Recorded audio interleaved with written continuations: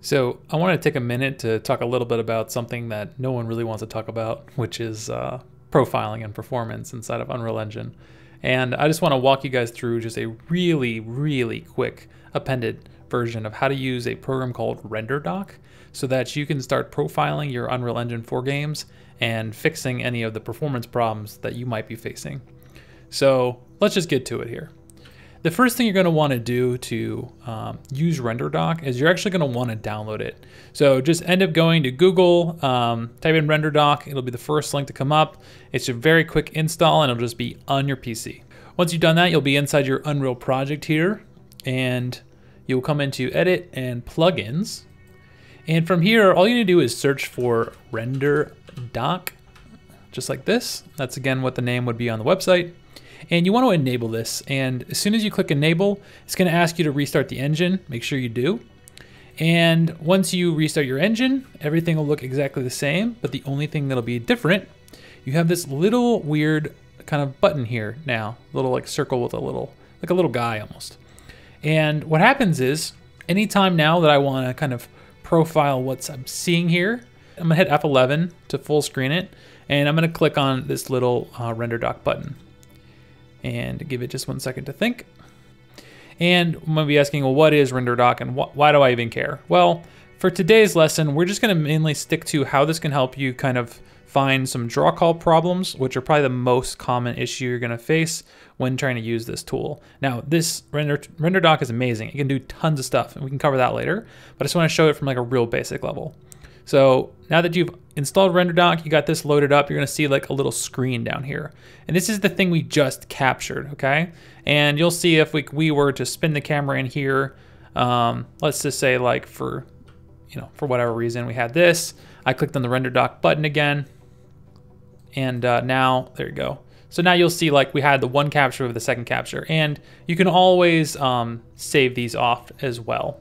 So if you wanted to keep them for like history in your project, you could do that. But we'll just get to it. So I'm going to open up this first one just by double clicking on it. It'll just take a second to kind of think through what it needs to do here. And what you're going to notice is over here on the left hand side, we kind of have this list that's called an event browser. And you can think about this as every single action that happened to end up fully rendering the scene from the camera we just saw for that one frame, right? Because when we captured it, we're kind of like capturing one moment in time. And the easiest thing to keep this short is that you're going to come in here and you're going to see these EIDs. You're going to see draw number. If you don't see this, if you don't see draw number right here, you can right click on EID and set select columns, and then just make sure that draw number right here, select columns. Make sure draw number is enabled. And what draw numbers are actually the draw calls. So this will tell you exactly how many draw calls your entire scene takes to create itself. Okay, so each one of these numbers. So each one of these instructions and each one of these lines might take a few more or less draw calls, but we'll stick to it and keep it simple. So you're gonna most likely open up your scene, and what we're really looking probably for just in terms of this is your base pass. So base pass is like all your geometry kind of. And I'm gonna full screen this just to make it a little clearer. And inside here, once I click on any one of these objects, I'm also in this thing called a texture viewer. And this is gonna make it a little easier for us to see kind of what's going on. But if I click over here on like one of these tree branches, right? And then I just use the up and down arrows, you see as I click in the middle here, and it might be a little hard to see. Let me see if I can like brighten this up. There's a little range slider here. It just like helps brighten up your images. It's more useful for like depth buffer stuff, but I'm just gonna use it to help you see what's going on. So every time I click, you'll notice as I'm kind of going down, things are kind of appearing. And if I kind of go kind of quick, because there's a lot, you'll just see things kind of seem like they're loading in. And you can also see over here all the other buffers. And what's interesting about this is that we're basically stepping through all the different draw calls. So again, you can see here, this is draw call 654 and 364. So it's just one draw call for that, one thing to render. You see here all the lights get added. And there's a couple things that's useful about this. So let's go back to the top and see where it started. So I'm gonna set my range slider back to 0 and 1, just so it doesn't mess with the colors. Sometimes it's be really hard to see, like, did it just draw something? Like if I click through these first couple, right, they're like kind of hard to see. So there's this overlay mode right here, and sometimes I set it to highlight draw call, and it just makes it bright purple. And so that way when we like step through, we can see exactly what got drawn and where. And so the next thing you might be asking yourself is like, okay, well, what do I do with this information? Now that I can step through and I can very quickly just kind of like keep tabbing to see like each part get drawn. So what do we do with this information? And just to keep this one short and simple, one thing we can look at here is around the tree, which was in the middle of our shot. We had some grass, and as you see, if I kind of stem through these few little draw calls here, you can see that the tops of the flowers and the stems are different calls. And what you may, if you're new to performance and optimization, you might be asking, well, what's the big deal with draw calls?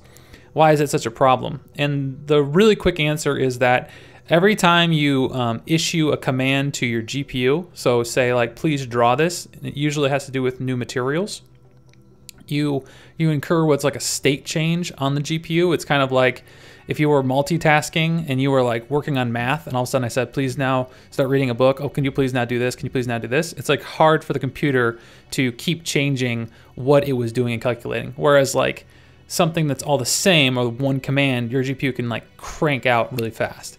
So the optimization we'll just talk about really quickly is seeing these little grass. And now I'm using this analytical tool to decide, oh, these flowers are made out of a lot of little components. Now that I can see it's happening over multiple draw calls.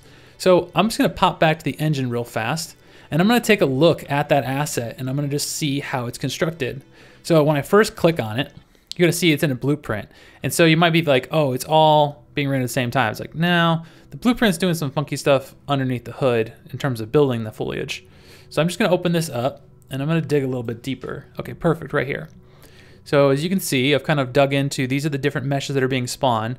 But if you remember, like the flowers, these HR grass UE4 were being rendered in different parts. So let me open it up. And here we will see that this flower is actually calling two different materials.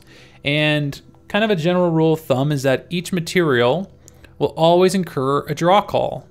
So you might be asking yourself like, well, how could I fix this? Well, the first way you could optimize this down would be, that looks like they're using some kind of like variation on the like top for probably a color shift.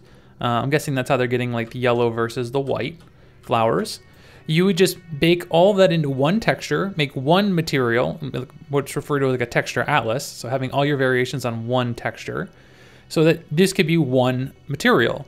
And as soon as it's one material, this one object, you've now just reduced your draw calls by one. The next optimization you would do that RenderDoc got us would be taking these meshes that you've turned into one draw call. And if I go back to my scene, remember that Unreal Engine is randomly placing this grass through blueprint, so they're not all combined. But what you would want to do is possibly take all these meshes and actually merge them together. So for example, let's say that I just dragged in, just something for example, let's just drag in this sign, pull this right here. So if I had this sign, right, I can Control-C, Control-V, I can duplicate it. And let's duplicate it one more time. And technically, even though they have the same material, but they're independent objects, there is something called instance meshing, but let's just ignore that for now. This would be considered 3 draw calls, okay? But if I come in here and I click on them and I go to merge actors, and I can just use the first one. We won't talk about this today, but basically this will just try to converge them into one object. So merge actors. I'm gonna just, it'll ask you to make like a new object. We're just gonna call this merged, really dirty like for just testing. Save it. And now what you'll see is, in my scene I still have the 3, but if I dragged this actor in, I now have them as a single static mesh, and I just reduced the draw calls from 3 draw calls to 1 draw call, because even though it's the same geometry, the way the graphics card looks at this is one mesh, whereas this looks at it as 1, 2, 3 meshes, okay? So I hope this makes sense at kind of getting you started using RenderDoc and understanding a little bit of the very, very early steps of performing optimizations inside Unreal Engine. If you like this, hit the like button, subscribe. I'll see y'all in the next one. Cheers.